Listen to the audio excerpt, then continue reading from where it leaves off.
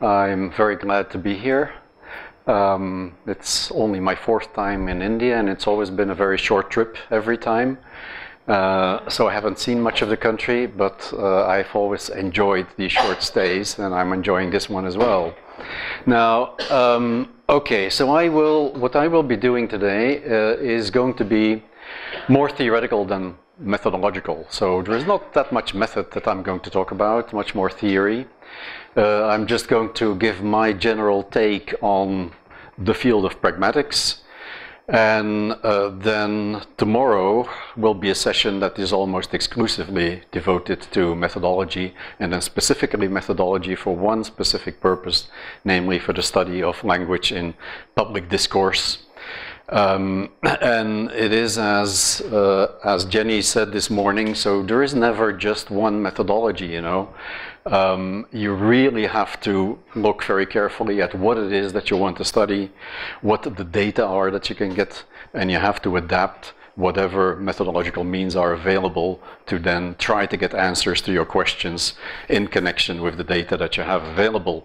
Now, okay, but let's start with the theory. Okay, what I'll be going through is, first of all, I'll say a couple of very general things about pragmatics and language use. Then a very general thing about what I see as the basic structure of a pragmatic theory. And these are things that, for those of you who have been able to have a look at the Understanding Pragmatics book that was made available electronically, there will be nothing new there, and that's why I will also do this very rapidly, because it doesn't really make sense to spend much time on things that you can also read. Then the problem of implicitness is something that I will also pass over relatively quickly, because most of the specific pieces of information that you need for understanding the issue of implicitness, and implicitness is really one of the notions that's at the center of what we are dealing with when we're dealing with language use. I will pass over this very quickly as well, because there are very good resources for studying this phenomenon further. And also, I know that I heard that Rukmini is going to talk more about one specific type of implicit meaning, implicatures. Janola is going to devote some time to the notion of implicitness. So I will also do this very rapidly. And then what I want to come to is this notion of meaning potential that you see there, which you have not been able to read about, I think, but which is a notion in terms of which I am more and more beginning to conceptualize the field of language use. And then, if we still have time, then we'll get down to the issue of how to map meaning potential, but okay, I don't know whether we'll get that far. There's not that much time. Okay, so let's start. First of all, if there is anything in relation to a definition of pragmatics that I want to be quoted on, then it is these two sentences. First of all, as a field of linguistics, pragmatics is simply the science of language use. You can quote me on that. Second thing you can quote me on is, as the science of language use, pragmatics can never be simply linguistics.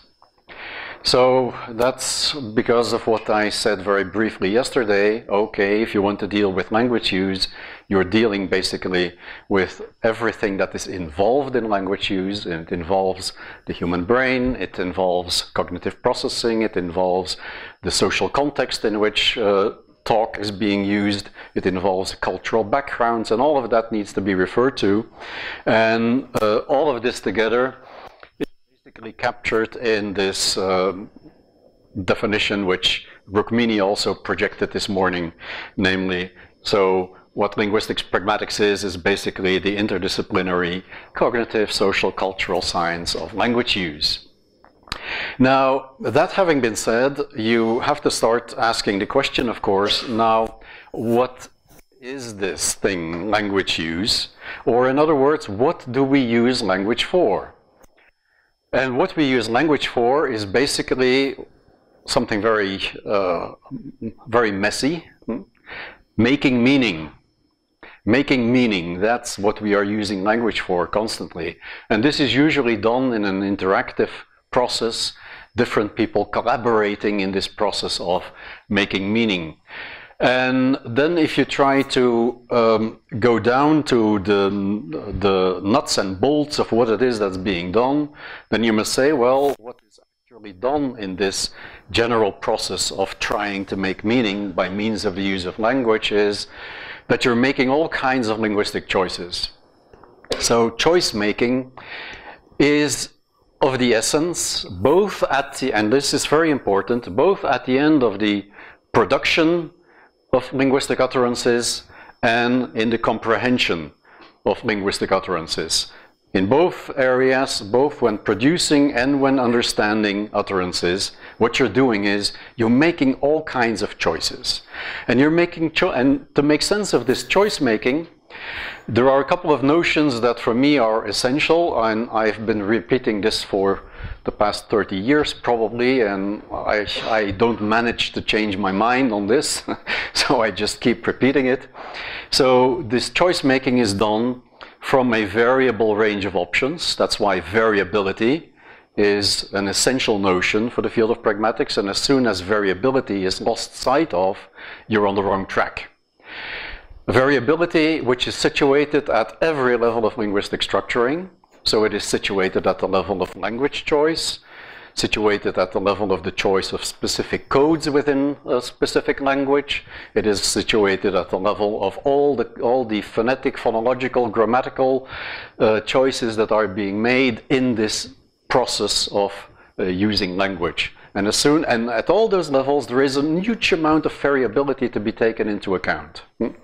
Variability, which really goes as far, well, of course, I don't have to explain to Indians how much variability there is. We just heard this morning that there are 800-something languages available, and within those 800-something languages, many, many different codes probably, and so on and so forth. So I don't have to explain that to you. But this variability really, when it comes down to it, goes as far as to say that just about everybody uses a different language. So we all come into the use of a specific language from a specific background. And there are, of course, convergences. Otherwise, we wouldn't be able to use language efficiently. There are lots of convergences. But if we lose sight of variability, we are on the wrong track. Now, the second notion to be taken into account is that this choice making from this variable range of options is not done in a mechanical manner. It is not so that you have fixed forms which have fixed functions. No, just about everything, every choice that is being made is negotiable. So choices that are made are interpretable in a variety of ways, and interpretations then have to be negotiated about and form the basis of further choices that are made, and so on. So negotiability is something. And then, in spite of all the variability and the negotiability that is involved, you may wonder, well, how is it still possible to use human language for more or less efficiently for specific communicative purposes? Well, the only answer we can give to that is, well, to say that there must be an enormous amount of adaptability involved. So what is happening is that the choices that are being made are getting inter-adapted with communicative needs and specific tools that are being used. And, but this is not an operational notion. It's a purely theoretical notion which you cannot use like certain other notions in the field of pragmatics. Like in pragmatics there is, which some of you may be familiar with, there is, for instance, a field which is called relevance theory. Well, within relevance theory, the notion of relevance is used as an operational notion to explain things that are specifically happening in specific forms of language use. But adaptability is not a notion like that. It is only to be situated at this very general level as something that we must keep in the back of our minds to be able to understand how all of this is possible. Now, all of this is possible thanks to the fact that we can make full use of the reflexivity of the human mind. We can use meta-pragmatic awareness. What does that mean? That means that whenever language is being used, we are constantly monitoring what is happening. So, for instance, before I can start talking here, I must make, for instance, hypotheses about what it is that is already in your heads for me to be able to make the appropriate choices to make sense to you. And I'm going to miss the target on a number of occasions because I simply don't know what all of your backgrounds are. I don't know that. So I have vague ideas about what your background may be, and on the basis of hypotheses that I form, on the basis of that, I can make certain types of choices in deciding what it is that I want to say here and how to say it. Okay? Now, well, if you're familiar with the work of Michael Tomasello, who is a cognitive anthropologist, well, he would describe, well, he starts a book which is about the cognitive basis of human culture, if I remember the title correctly. And he starts the book basically with a puzzle. And the puzzle is the following. He says, well, okay, there is, we observe the very rapid cultural development amongst members of the species Homo sapiens. There's a very rapid cultural development taking place. And this is something that we cannot explain on the basis of evolution as such. We cannot explain that on the basis of the kinds of processes that produce other types of evolutionary change. There must be something else going on there, because actually Homo sapiens has been in existence for a relatively short period of time, if you look at it on a grand evolutionary plane. So how do we explain that? And he says, well, what is the basis of the explanation for that is probably a specific step in cognitive development, where you can see that, all animals, we can see that they form relations with each other. If we then look beyond the big mass of mammals to primates, then we see that there is something else going on there. We can see that they not only form relationships amongst each other, but they also conceptualize the relationships that exist between other individuals outside of the self. Now, how can you make these kinds of statements? Well, you can just by observing behavior. For instance, you can see that if there is a big monkey, a big primate A, which hurts primate B, but primate B is weaker than A, he would be stupid to try to take revenge directly. What does B do? He goes and takes revenge through C, who has a special privileged relationship with A.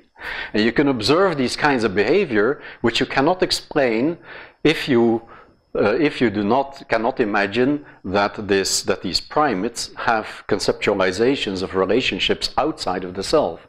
Now, what is the step that is the cognitive step that is taken with Homo sapiens, and about which we will never know probably whether it is also not already taken by primates, maybe, but definitely we know about human beings that what we are able to do is to think about other human beings as minds similar to our own.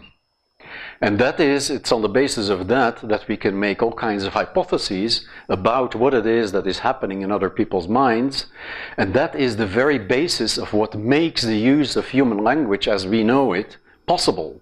It simply wouldn't be possible without that kind of ability. Okay, so now just a couple of remarks about what I see as the basic structure of a pragmatic theory.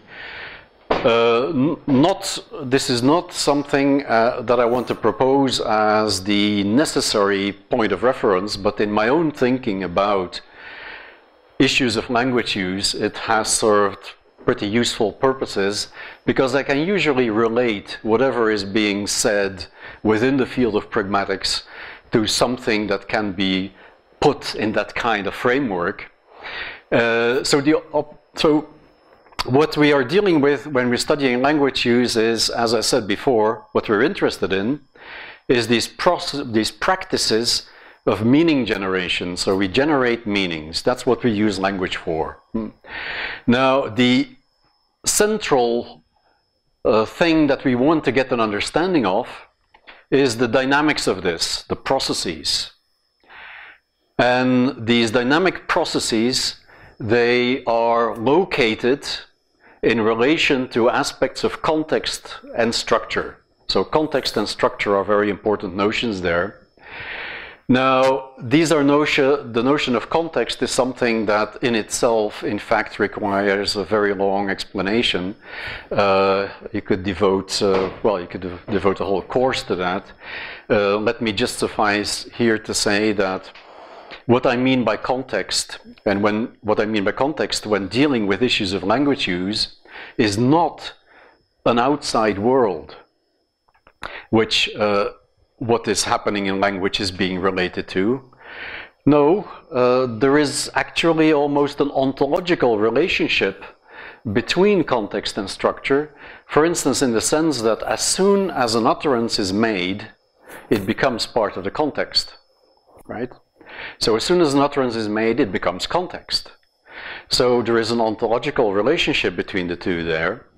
And then as far as aspects of context are concerned that are not themselves linguistic, there is in principle no end to where that context goes.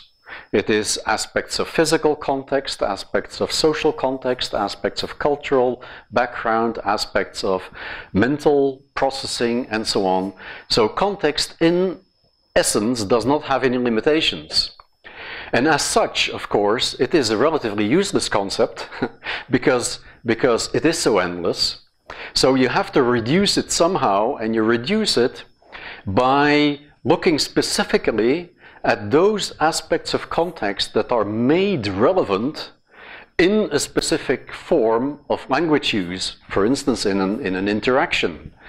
And you can look at the things that are made relevant simply because the orientation towards specific aspects of context leaves its formal traces in language use itself.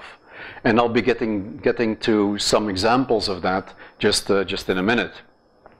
Now, okay, context and structure are very important things. And then there is this here, what I call salience, which is the status of all those processes in relation to the human mind.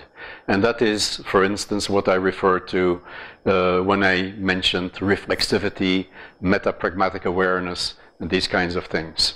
Now, but okay, I'll have to, I cannot spend any more time on this for now, and I hope, okay. So let's get to the problem of implicitness very quickly, because what I just said about the need for me to make hypotheses about what is happening in your minds, what I just said about that is very directly related to the position that implicit meaning takes in language use. Because implicit meaning is usually that sort of meaning that we can assume that we do not have to make explicit, because we can simply attach our utterances to it, because we can assume it to be meaning that is already somehow shared. Now, there are a couple of basic observations about implicitness. Well, first of all, we all know that there is an impossibility of total explicitness. There is no way in which you can make everything that you want to say totally explicit. You can, of course, try to explain an utterance that you make, but then that explanation will be another utterance which requires more explanation, and so on. So total explicitness is absolutely impossible. But there is also an expectation of implicitness. And that becomes clear, for instance, very nicely in what Jenny also referred to earlier this morning in Harold Garfinkel's breaching experiments.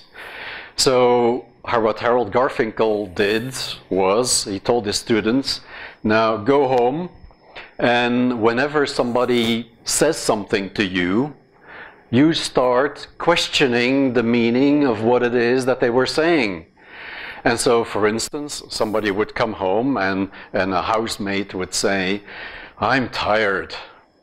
And then the student, following the instructions of Harold Garfinkel, would say, okay, you're tired. How are you tired? Physically, mentally, or just bored?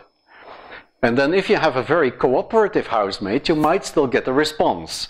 And the response might be, I guess, physically mainly. But then, following the instructions, you would have to go on, and you would say, okay, what does that mean? Do your bones hurt? Do you have trouble standing up? Do your muscles hurt? Or something like that, okay? Now, very soon, if you do that, you get into trouble. So your housemate will say, go to hell, okay? Now, so there is not only this impossibility of being totally explicit, there is also the expectation of implicitness. It is simply part of the game. Now, there are some related design features of language. First of all, that all languages, and probably all utterances, use a combination of implicit and explicit meaning. And all languages also have structural means for marking implicit meaning. Now, this is a little bit troublesome maybe, because there might be such a thing as a pragmatic paradox involved there. Is marked or coded implicit meaning, is that still implicit? The answer to that is probably no. It's not fully implicit. And if unmarked, uncoded implicit meaning is the only implicit meaning, can it still be studied linguistically? There the answer would be, well, if it is totally, fully implicit, no, you cannot study it linguistically. You need linguistic traces to be able to make a linguistic study of what is going on at the level of implicit meaning. Now, marking implicit meaning includes, for instance, linguistic forms that trigger implicit meanings.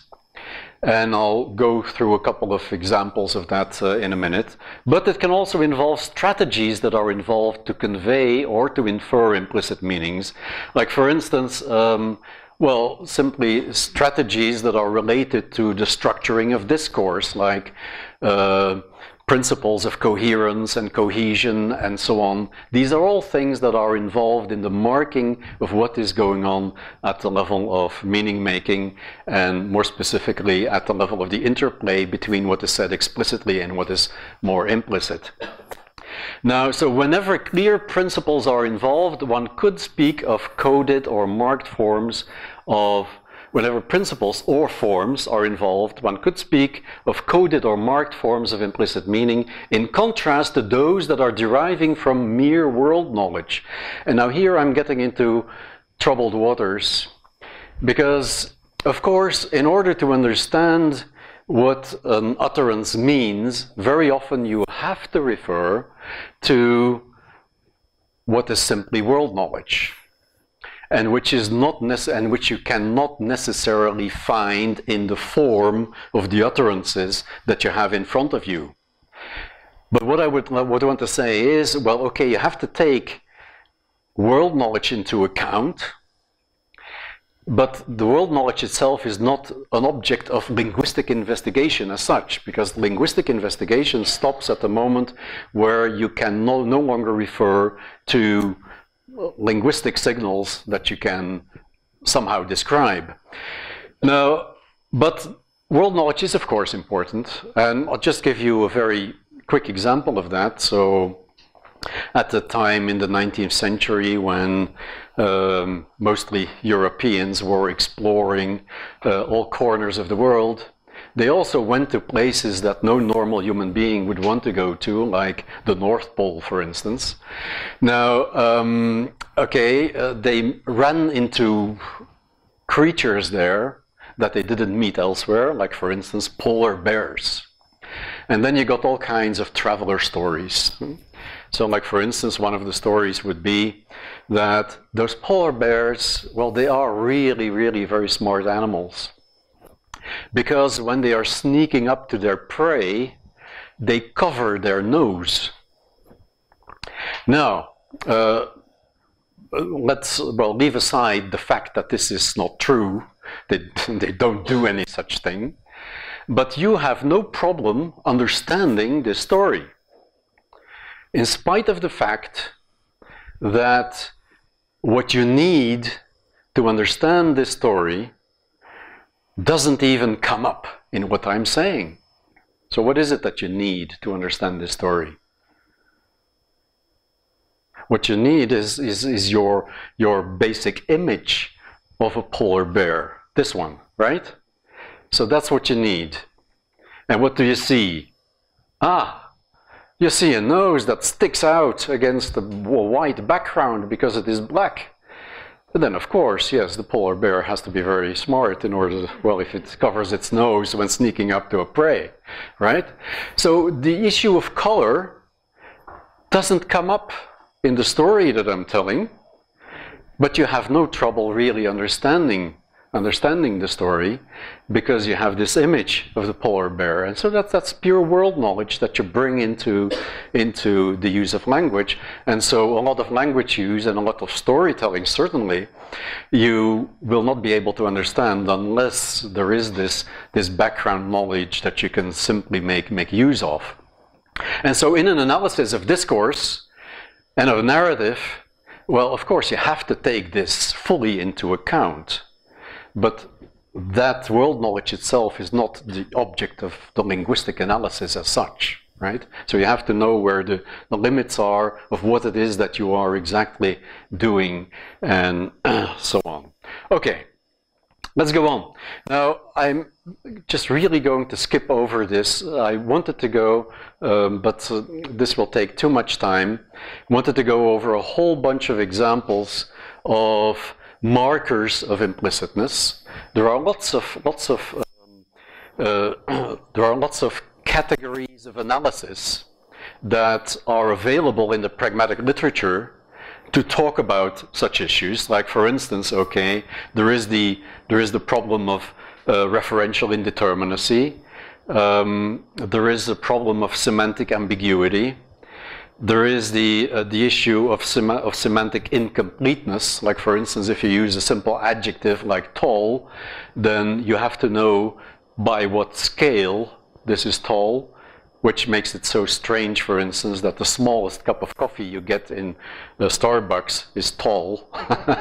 Now, okay, so then there are logical implications, like John is the vice chancellor, implicates that John is a vice chancellor. You've got entailments. There is a whole lot of discussion about entailments that we could go into, but that I won't go into. There is such a thing that goes under the label of conventional implicature. So when you say John is smart but reliable, then in fact this has exactly the same truth conditions as when you would be saying John is smart and reliable, but there is more involved. The but introduces a form of contrast which suggests incompatibility between these things. So in fact, what is implicated there is that being smart and being reliable often doesn't go together. Now, there are masses of types of presuppositions. Like just have a look at simple things like change of state verb. It stopped raining. That presupposes that it was raining before. Verbs of judging. John blamed Mary for missing the lecture.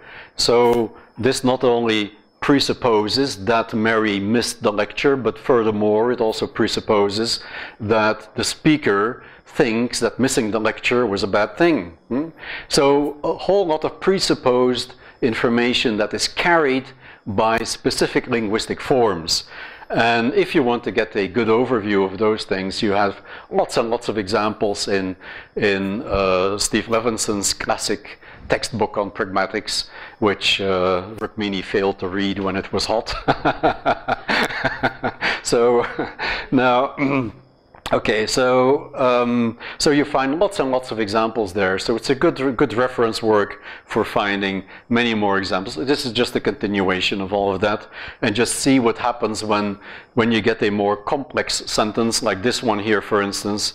We're all aware that the free market, which dictates the economy, may cease to function someday. Well, this is loaded with presuppositions. So, we're aware that presupposes the factuality of what you're going to say.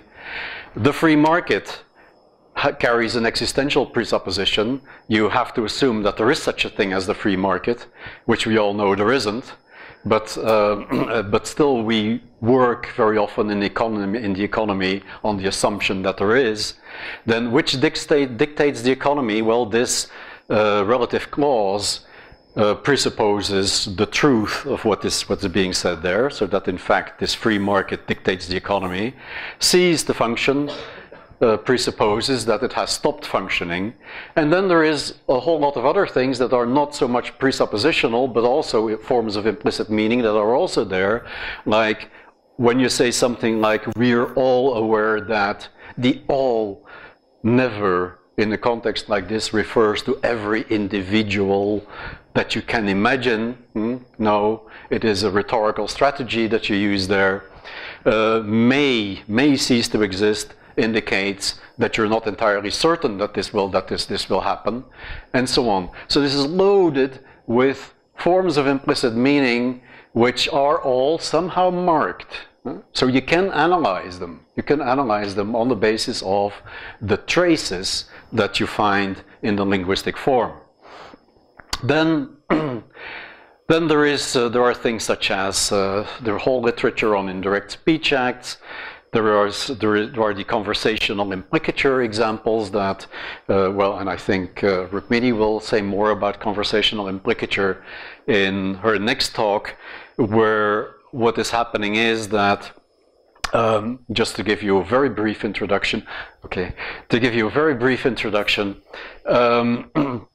okay, if somebody has run out of gas, out of petrol, and asks, and sees a passerby and wants to find out where petrol can be found, he may say something very simple like, I'm out of petrol.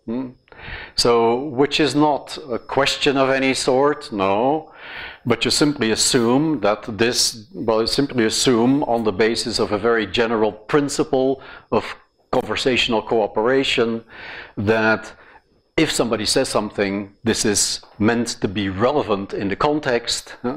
So the person A meets is probably going to understand this correctly. This is going to understand that this is a person who needs gas, who needs to find petrol, not just a statement that he's out of petrol. And then if you have a cooperative passerby, then he may say something like, there is a garage around the corner. Now, again, this is a statement that doesn't say anything about petrol, that doesn't say anything explicitly about what it is that A needs to know, but then the principles, the maxims of conversation, since they are obviously breached in the sense that this seems to be irrelevant, you have a breach of a principle like that, but at the same time you still believe in the very general principle of cooperation, and the combination of those two lead to interpretations that are the correct ones here, like, okay, this is going to mean at the same time that the garage around the corner has petrol for sale and that it is probably open. Right?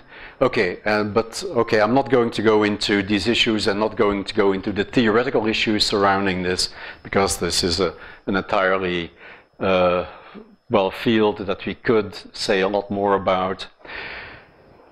Other things that are related to the whole issue of implicit meaning versus explicit meaning are to be found in the range of instances of figurative language. You've got metaphor, metonymy, irony, and so on. I know some people here are extremely interested in those things, but again, I don't have the time now to explore this further. Other examples of figurative language.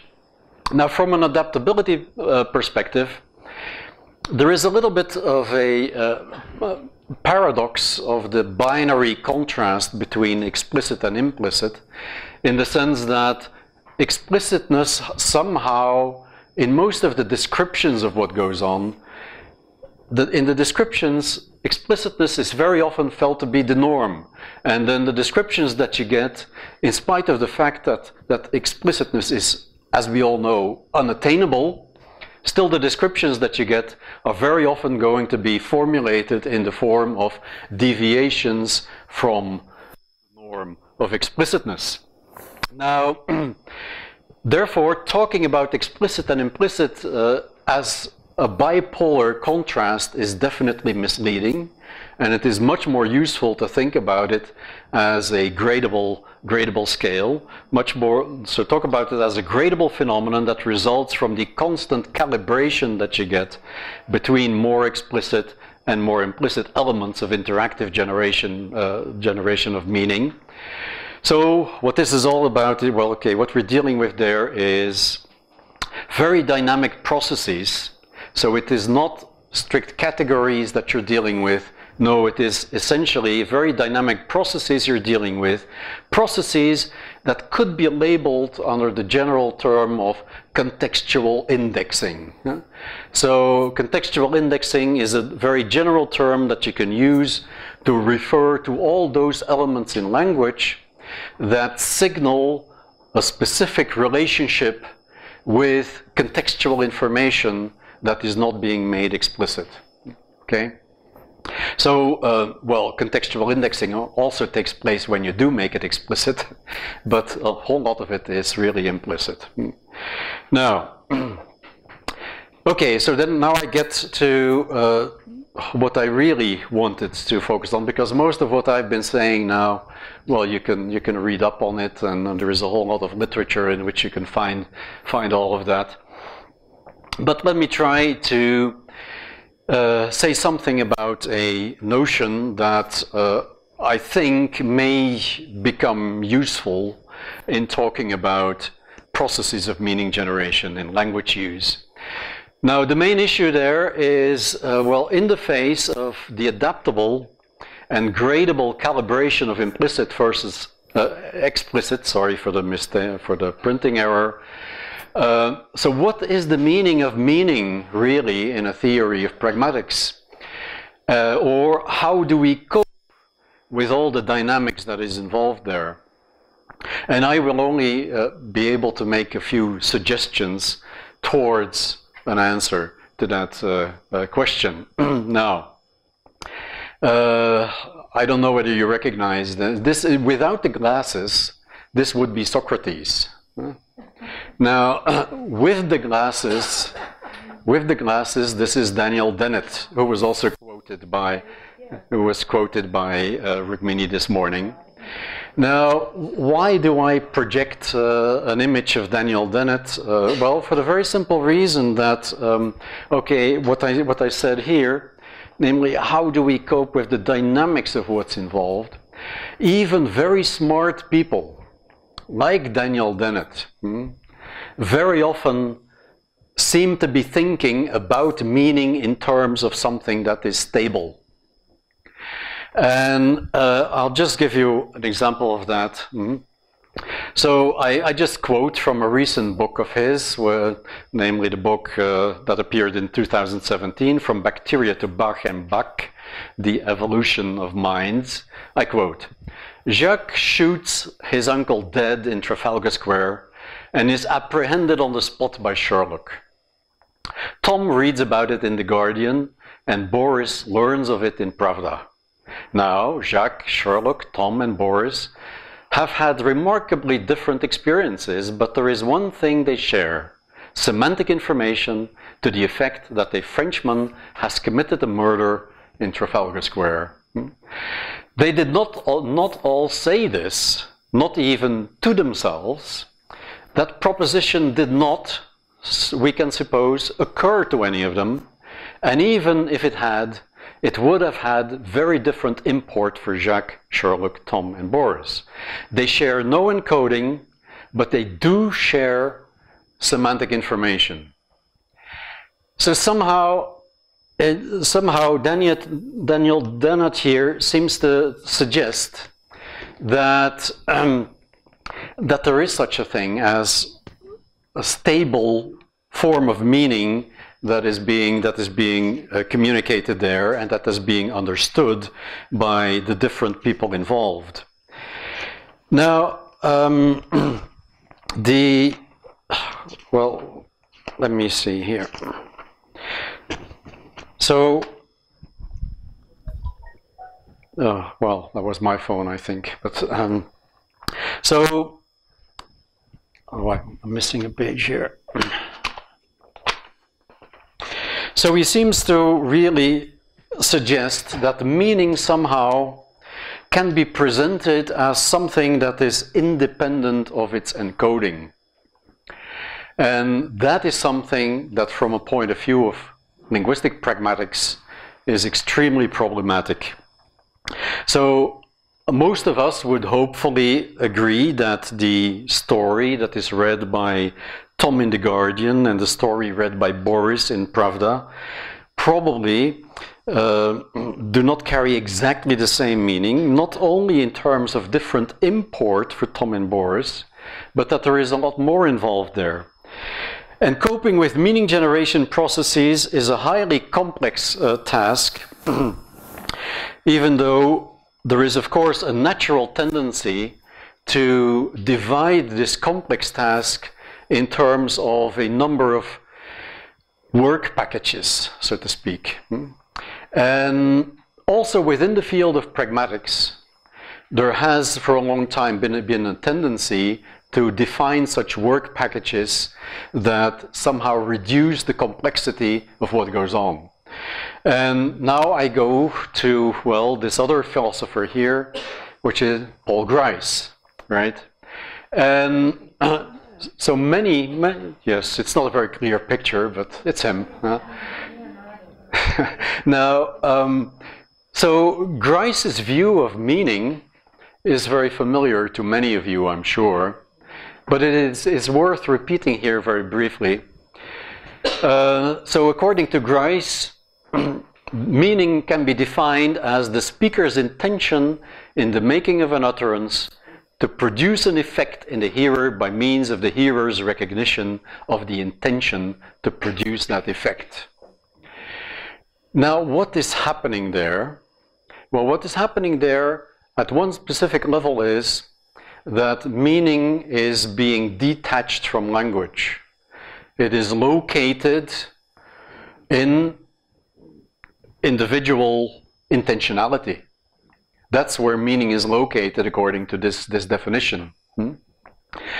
And a problem with that is that if you take this definition seriously and really want to carry its implications to the extreme, you cannot talk about any form of meaning that is unintentional.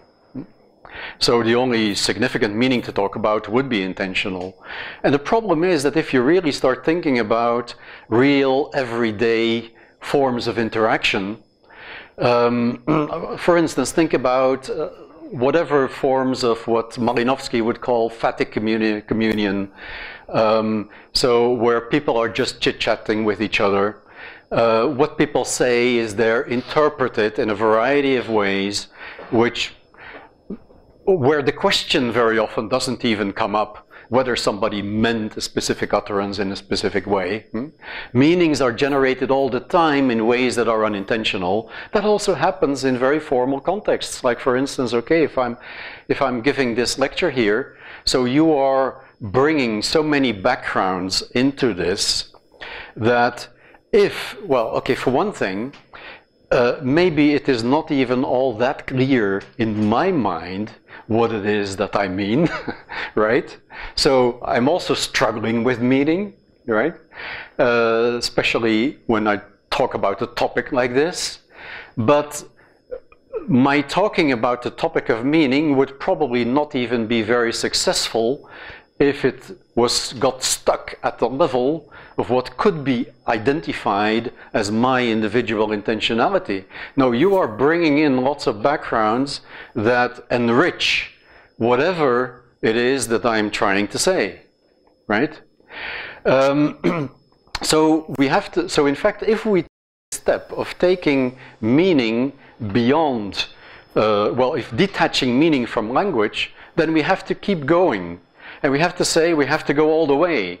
We do not only have to take in intentionality, no, we also have to take in the full complexity of what I earlier referred to as context. Taking into account the fact that context is not something that's out there, but that is interactively made relevant. Okay? So, but you have to go much further than intentionality. There are lots of other contextual phenomena that play an equally important role in the production of meaning in language use. And so, and then we get into this whole field of contextual indexing, which I used as a label before to refer to this interplay that takes place between, explicit and implicit forms of meaning making. But if we go in that direction, then it means that the whole field of meaning from a pragmatic point of view becomes extremely unstable. In fact, I'm just repeating in other words what I started out with when I said, for instance, that meaning is negotiable. It is permanently negotiable. It's a very unstable kind of phenomenon. It has to be worked on permanently. And that is why I'm beginning to think that it may be very useful to start thinking about meaning from a pragmatic point of view in terms of a very general notion of meaning potential. So the potentiality that is involved. Now, that of course makes the field relatively messy, because we are really getting into a very unstable field, and then the problem becomes, now how can we still cope with all the dynamics that is going on there? And okay, so in order to get an understanding of the meaning-making dynamics that is involved, we must realize that there are three abilities underlying processes of interactively generating meanings by means of language. And the first ability is very simply the ability to capture the world in categories. So at first sight, when we enter the world, it is just this blur of phenomena, right? But we are capable of reducing that blur to a more interpretable mass by categorizing phenomena. And it is that ability to capture the world in categories that is the first ability that we need to understand how we get to language. And this is then, well, categories, for instance, are reflected in the lexicon of languages and so on. Second, there is the ability to understand relations between categorized entities, for instance, in terms of states or events. And that's where the whole grammatical apparatus that has been developed in languages comes in to talk about these relationships between categorized entities. And then third, there is the ability, and I talked about that earlier, the ability to grasp what happens in other people's minds. And I'm not going to repeat what I said about that earlier. Now, the problem is that 1 and 2 are always approximative. So our categorizations of the world can be vastly different. Which is also why, for instance, lexical fields in different languages don't match each other at all. So there is a wide variety of lexical fields, different structuring of lexical fields, even dealing with very similar phenomena in different languages. So the categorization is always approximative because you cannot make a full-scale, solid categorization of things in the world that would work for everybody. Well, for one thing, you would need too many categories. You would have to make too many distinctions. And making categories means reducing the complexity. It means lumping things together, right? And that can be done in so many different ways. Okay. Now, as to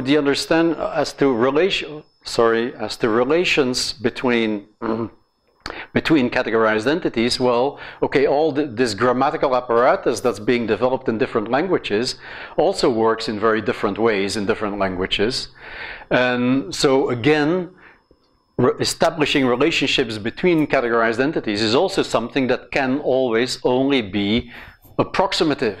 And then 3, the ability to grasp what happens in other people's minds, as I already said before, is always purely hypothetical, right? That's always hypothetical. So that means that the processes that we're talking about, they must be dynamic. And I repeat the terms I used earlier. Variability comes in, negotiability comes in, adaptability is involved. And one central aspect of adaptable meaning-generating dynamics being the contextual indexing involved in the gradable interaction between implicit and explicit aspects of meaning. Now, what I've been saying so far, there is not much that is new there. So for one thing, focusing on gradability is not something new in linguistics. Gradability is a phenomenon that comes in various fields. Even very recently in a book that Sandro Duranti wrote about intentionality, he even talks about an intentionality continuum. So the degree to which intentionality is important for a form of interaction may vary according to specific institutional contexts and so on. So that's a gradable phenomenon. When you think about evidentiality, so the way in which evidence is signaled in linguistic forms, well, there is a whole lot of gradation there from things that you have witnessed yourself to things that are purely hearsay and things like that. So there is a lot of gradability involved all the time. Also, the term of meaning potential. Okay, I did a search and I found that, for instance, Halliday also used the meaning of meaning potential. He uses it in a slightly different way, which I cannot go into the details of that, but it's not a new term. So in fact, I'm not introducing anything new here. But and what I can and this is also what I'm trying to say is also very much related to the theory of affordances, which comes from perceptual psychology, where, well, the term affordances was launched in perceptual psychology to refer to phenomena such as, phenomena related to the relationship between living beings and their environment. And the way in which the same environment creates potential possibilities, affordances, for different living beings is totally different. So if you have a very rocky, steep terrain, for instance, this provides different affordances for a mountain goat than for me, for instance, okay? So that's also a notion that is within the theory of affordances, also related to what happens in language use, actually. So even relating it to language use is not something new that I'm doing. But what I'm going to try and do now for the rest of my presentation is, first of all, try to show, well, okay, I'm going to skip this because this is a little bit, well, no, I can't skip it. I need it. So there are different levels of potentiality that we have to keep in mind. First of all, there is a very undifferentiated level of context in its very widest sense where meaning is indeed only present in its potentiality, but that is a level that we are not going to deal with when we're doing linguistics, basically.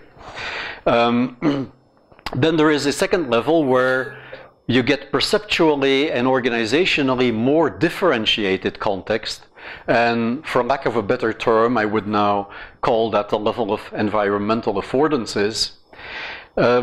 Then there is a third level, which is the language-related affordances provided by very specific linguistic tools. And so what I will try to do is give some illustrations on that third level. So talk about language-related affordances that are provided by specific linguistic tools, and then also say something about what happens once specific forms have become available with their specific affordances, and what happens then when they get used, because they can still get used in a variety of ways. So the flexibility doesn't stop anywhere. Now, the easiest way to talk about this is by giving examples that are contrastive. Because if you contrast comparable elements in different languages, and you see the different potential that they create, or the similar potential they create by different means, then you can get a better idea of what the phenomena are that are involved. Let me first start with a very simple thing related to the affordances of available tools. Now, okay. This is an advertisement of, which is part of an anti-smoking campaign, an Irish anti-smoking campaign, and actually the baseline of the whole campaign is, I don't know if you can see it well in the background there, but that's this line here: break the habit for good. So that's the baseline. Stop smoking. Break the habit for good. Now, the very simple fact that in English you have an expression available, which is breaking a habit, creates certain possibilities for the people who make this, who try to make this advertisement in this anti-smoking campaign. One of the things that becomes immediately possible is to take this literally and to get this image here of the broken cigarette. So you get the image of the broken cigarette. And then you can take a further step, which is also taken here, namely, this broken cigarette can take the shape of a V. That fits very nicely in the word save. So save a fortune. So what I'm trying to say is the availability of a specific expression, breaking a habit in English, makes it very easy for the designer of this advertisement to focus on the saving aspect of stopping a smoking habit, right? I'm not saying that you couldn't focus on that without the availability of that specific linguistic tool, but it facilitates. There is a level of affordance there. And this becomes clear also when you then look at similar advertisements in other languages. Like, here is one from Germany. So in Germany, where you have, where the top line says, Rauchen macht stark. Literally translated into English, that means smoking makes strong. Now, that's not the kind of thing that you expect in an anti-smoking campaign. So what follows is important. Oh, sorry. What follows is important, namely, stark abhängig, strongly dependent, just like heroin, ähnlich wie Heroin, just like heroin. How does German facilitate the focus on the addictive qualities of smoking in an anti-smoking campaign? The very simple fact that the same form of a word can be used as an adjective and an adverb. In English, you can't make this work because Okay, here you have stark and stark. It's exactly the same form. In English, you would have to have strongly, and okay, the rhythm would be broken. Okay, so, but these are very simple examples. And again, I'm not trying to say that you couldn't achieve the same effects by different means. Yes, but you would have to have the different means available also. Okay, so specific linguistic means create specific possibilities. Now, if you look then at the contrastive realization of meaning potential, well, just a couple more phrases that are theoretical. The rest is all going to be practical examples.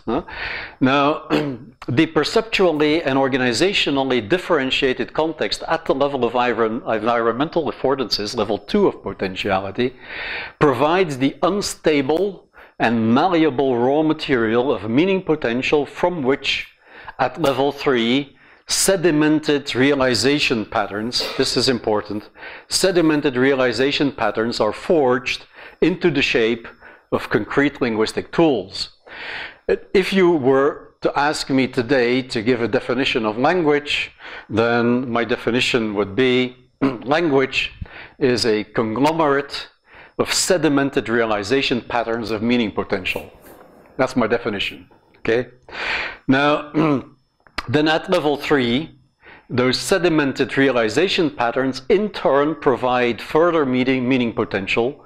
So not only can the patterns differ, but once available, patterns also lead to contrastive forms of usage. And it is those two things that I want to further illustrate. So how the patterns differ and how available patterns can also be lead to contrastive forms of use. First example, negative versus positive constructions. You find them in most languages, I suppose, but the forms that are available for negative versus positive constructions, they vary a bit. Like for instance, the typical English negative construction would be subject, auxiliary, negative marker, verb. I do not smoke. Now, in other languages like Dutch or German, you do not need the auxiliary there, but only the negative marker. So, ik rook niet, I literally smoke not. That's all I need. Now, in French, in still other languages, you can have more than one marker. And sometimes this is subject to diachronic development, of course, like in French, for instance, which started out in the 15th, 16th century. We find just one negative marker, je ne dis, and then after, well, between 1600 and 1700, it became, well, the second marker, pas, is added to it, ne pas, so a double negative marker. This becomes standard written French afterwards. Then in standard spoken French, already you can drop the first element, and in colloquial French, the first element is usually totally dropped. So these things also vary quite a bit. Now, just looking then at the way in which positive and negative constructions are actually used, and if you look at that contrastively, well, okay, I'm going to take an example here from an issue of The Economist, The World in 2013, where an article about the British economy starts out with the sentence, "It is easy to despair of the British economy." Now, the same issue of The Economist was also published in a number of other languages, including French. And the French version, the same first line says, il faut bien du courage pour ne pas désespérer de l'économie britannique. Literally translated, one really needs courage not to despair of the British economy. Now, clearly, there is a perspective reversal taking place there. And the question that emerges then there is, well, is this simply a matter of an individual's style? Or is this something that is forced upon the translator by certain properties of the French language? To what extent is it possible to have a directly literal translation in French? Yes, it is possible, but how likely is it to get that? And then finally, the question is now, if you get a text in which you find similar kinds of differences throughout the text, what is going to be the effect on the meaning that is interpreted by the readers? What is going to be the effect on the interpretation of this text for the French audience versus the English-speaking audience? And that is an issue that I think ultimately, as pragmaticians, we should get a grip on, right? Now, so other types of examples. So if you look in the field of evidentials, for instance, well, you have many cases where in different languages similar means have similar potential. Like, for instance, you have the speculative use of the French future, il aura fait son choix. Literally, he will have made his choice. But in English, you can also translate it literally by saying he will have made his choice with the same meaning, but this is then the meaning that has to be, he has probably made his choice. That's what it means. But here you have the possibility to have it literally translated into English with the same meaning, okay? Now, if you look at other examples, like where you get similar means but with different potential, like when you get the hearsay evidential usage of the French conditional, il aurait choisi la mort, he would have chosen death. That's the literal translation. Well, you cannot really use that as a literal equivalent in English for the same meaning. The meaning being, he is said to have chosen death, okay? Now, then if you look at other languages, like I'm taking an example here from Elie Fantidou, from Greek, where you have this evidential marker, taha, which means something like supposedly, which can be used in a declarative form, but it can also be used in an interrogative form. Is he supposedly leaving? It's a little bit a difficult translation there. You would rather translate it as, is he perhaps leaving, something like that. But you can also use the same evidential marker in an imperative. And there it becomes totally difficult to find a good equivalent for what is being meant there. Now, taha is apparently a very weak evidential marker, which takes away some of the speaker's responsibility for what they're saying. So what this imperative could mean is something like, yeah, go, but I really don't want you to go. Something like that. And as equivalents in English, you could find things like, if in a very irritated way you would say, go then. Something like that. Or perhaps go. Something like, but then the question is, do these things really mean the same thing as with this evidential marker in Greek? Now, so, and then if you start looking at how different evidentials get used in actual discourse, then you see some very interesting phenomena again. From the same text, from the same issue of The Economist, you get this sentence in English. Britain may have one of the worst performing economies among the G7, but, and so on. This is translated into French as, certes, la Grande-Bretagne a l'une des économies les moins performantes du G7, mais, etc. Now, okay, this means certainly. That's not the same as may have. So actually, on the scale of the available tools, they are opposites. So one indicates possibility, the other indicates certainty. And still, within the wider context, especially with this concessive structure, the concessive argumentative structure that is marked by but and by mais, they well, in terms of meaning, they may become more or less equivalent, but still, there is a different degree of certainty involved here, if for no other reason, because of the very definitive verbal form has. Not just may have, but has. Has one of the worst performing economies. So, again, question is, what is the overall effect of an accumulation of these kinds of differences when you try to be involved in some form of international communication, you know? So in the field of international communication, these are very important issues that come up. Now, nominalization, another example, just quickly. So the nominalization is a process, well, no, let me skip nominalization because, no, I can't skip it.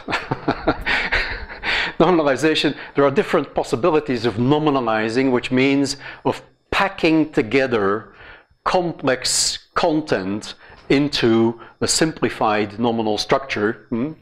Now, for instance, in Japanese, there is apparently you have here a Japanese example, which literally translated would mean the daytime having become longer, and there is a nominalizer, that's the nominalizer.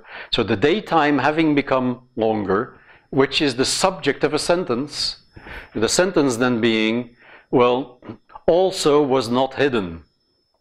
How is that translated into English? But the days had obviously grown longer. Now, actually, what is the meaning of the main clause in the Japanese utterance is captured simply by the adverb in the English version. And again, so you have different means available, and then the most important thing is, of course, how do different means get used differently? I don't have any Japanese examples there to contrast with. But again, from the same issue of The Economist, in an article about China, you get this enormously long nominalized structure, consolidating his grip, and his then refers to Xi Jinping, consolidating his grip over an 80 million member Communist Party amid growing frustration in China over the lethargic pace of economic and political reform will tax him greatly. Okay, a mass of information that's packed into a nominalized structure, which becomes the subject of a verb. Now, again, in French, this looks very different. So in French, it starts out, il éprouvera, he will experience. And so he's still an experiencer there, who undergoes certain things, but by putting him in the agent slot there, his active involvement becomes stronger. And again, as an individual example, this wouldn't mean all that much. But then if in the same text you see these things coming up again and again, like healing the party's own ailments will also be a tough task for Mr. C. In French it is, Mr. C aura aussi la tâche délicate, etc. So this pattern, there seems to be a regularity in the way in which there is different usage of patterns. And again, I repeat the question I've been asking before, namely, what is the overall effect of this? I'm probably will have to stop. We started 10 minutes late. Okay. Okay, so I can. What we'll do is we'll all quickly get tea and coffee cups here so that we have a good half an hour for discussion. Okay. Tea, coffee. Yes. Okay. Okay, and I'll try to finish as fast as possible. I can probably do it in the next 10 minutes. Yes. Complex syntax. Another one of those phenomena, and I'm just collecting these examples from the pragmatic literature. You know, the literature is full of them, where you have similar means with different distribution, different potential maybe. Now, complex syntax in the work of Neer and Berman refers to clauses that are linked syntactically as clause packages, presenting different phases of an event as a single event complex. And this complex syntax can take different forms, and it's not important to understand exactly what all these terms mean, but you can have isolated clauses, which is referred to as isotaxes. You can have a stringing of clauses. You can make this stringing dependent. You can have a layering of clauses. You can have a nesting of clauses.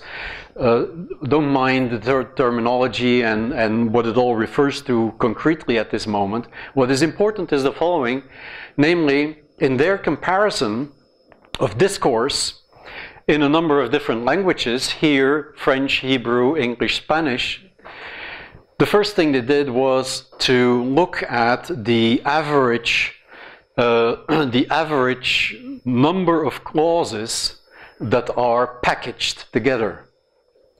And you see significant differences, right? So for French it would be 3, for Spanish it would go up to 5 in similar types of discourse that they are investigating.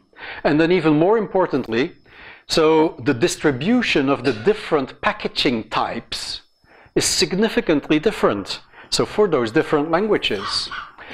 And again, you might think, well, okay, now what's the significance of this? But then if you start looking at these phenomena in very concrete examples, like I did a very quick look at, well, sorry, this is so unclear, at the number of linguistic abstracts that were sent in for a conference a year or so ago. And you look at abstracts from the USA, sorry, it's so unclear, the US, from China, from Europe, and you look at the different forms of clause packaging that you get in those abstracts, you get totally different patterns there. Totally different patterns.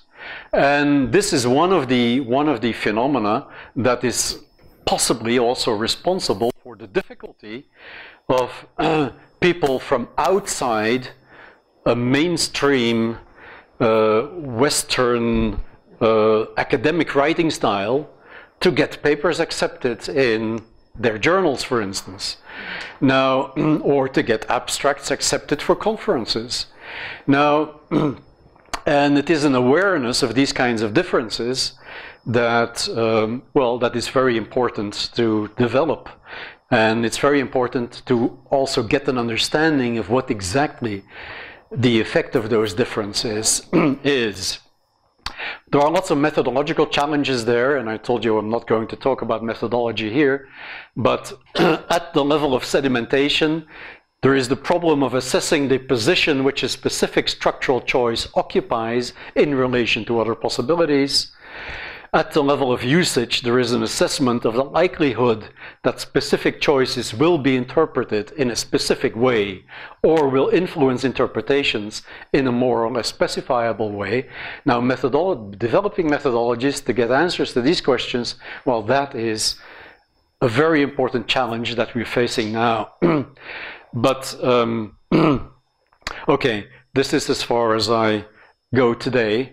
So I wanted to say a little bit more about how we can try to, to map the kinds of meaning differences that emerge in relation to the usage of specific linguistic forms and things like that.